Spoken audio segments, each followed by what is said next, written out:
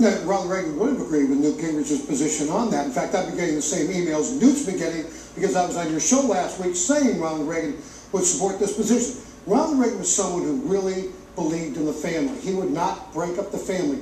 He would find another way, a more humane way, if you will, to deal with this issue. I think why Newt Gingrich is where he is because he's not attacking anybody. He's attacking the issues and offering solutions to the issue.